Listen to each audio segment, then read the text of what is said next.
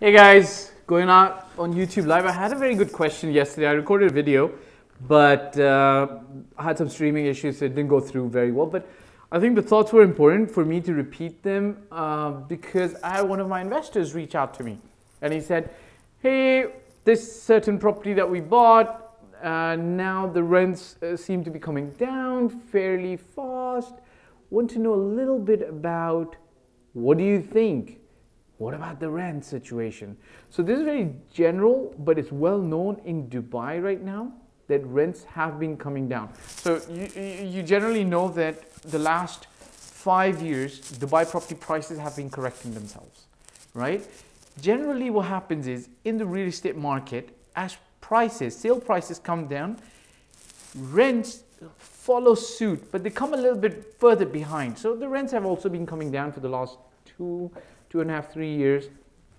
We're fairly down on where we were in 2014 and 15. Should you panic? Is this really something that you should be so concerned about?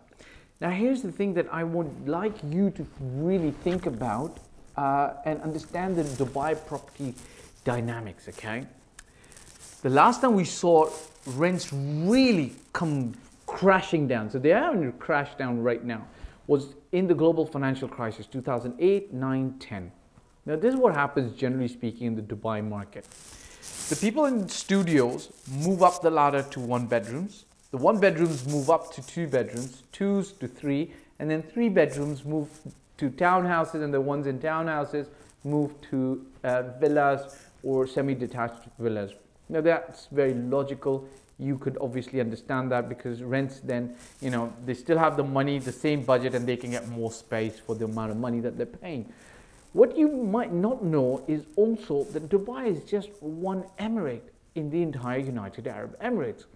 Dubai, generally speaking, is at the forefront in terms of business, in terms of a lot of people working here. So tons of people commute to Dubai. Over 1 million plus people commute to Dubai from the neighboring emirates, whether it's Sharjah, Ajman. People commute to Dubai from as far away as Al Quwain. That's one of the other emirates. And then you've got Abu Dhabi as well, but we're not touching Abu Dhabi. What you need to understand is when rents come down, all these people who are working in Dubai but living in neighboring emirates, to skip the commute that they undertake every day of an hour plus, they generally move to Dubai. I saw this in the during the global financial crisis. I saw a lot of people from Sharjah, Ajman. So Ajman people move to Sharjah, Sharjah moves to Dubai, and I saw this. And as soon as they start moving in, and there's lateral movement in Dubai itself. And here's a third thing that I want to mention, that don't forget that Dubai's brand is still out there, working hard to attract a lot of tourists, people to retire here, people to do business here, people to look for employment here, families who want to raise their kids in a very wholesome, developed environment, very family friendly, right? So Dubai still has that going on.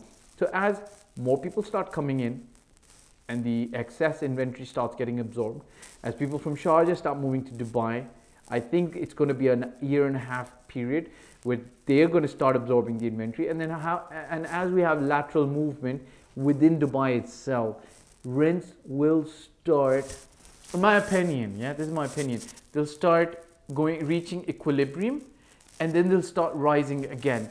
And this is nothing new. So the last time we had this issue of high rents in Dubai, understand this, like Dubai, 30% of a household income used to go to rent. It's still, I think, 15 to 20%. I don't think it's less than that. It's still pretty high because there's not enough disposable income then to go around in other sectors of the economy. The last time this happened, because my father worked with Dubai municipality, the government of Dubai, for 27 years. He was an architect. He is an architect, engineer. And I I was born and raised in Dubai. So I know that the last time this happened was in the 80s when rents shot up. A lot of people could not afford to keep their families in Dubai, so they send them back home to India, Pakistan, so on and so forth. His Highness Sheikh Rashid, who was the father of the current ruler of Dubai, he ordered 20,000 plus apartments to be built in different areas of Dubai to accommodate these people so that they could keep their families here. So you got to understand also, Dubai has always had this mindset of growing the pie bigger so that more people can benefit. And by keeping those families here, what ended up happening is those people used school services, shopping services, hospital services, parks, etc., etc., etc. So the money keeps moving into the environment. But listen, I say to the investors, look, don't have a small heart, have a big heart. When rents come down, guess what happens? More people start getting attracted to Dubai. They want to live here. Don't forget that Dubai has spent billions of dollars in infrastructure. Dubai, whether you accept it or not, provides a very high standard of living to a lot of people, and a lot of people love living here. There's 4 billion people in a 4-hour flight within Dubai's reach. All these people in the region dream of coming and working in Dubai. Dubai helps fulfill your dream, and Dubai still pushes you. So don't worry too much about rents coming down, because it's real estate, it's cyclical. It's cyclical. Rents aren't going to go crashing to zero. They're coming down, they're adjusting. They'll go back up.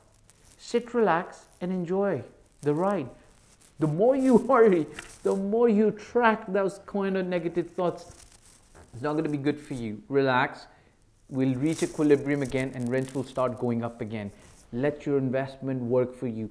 If you have followed basic, decent fundamentals of how to choose an appropriate real estate property, investment property, you're not going wrong. So just take a chill pill, relax a little bit, and don't fret over things too much.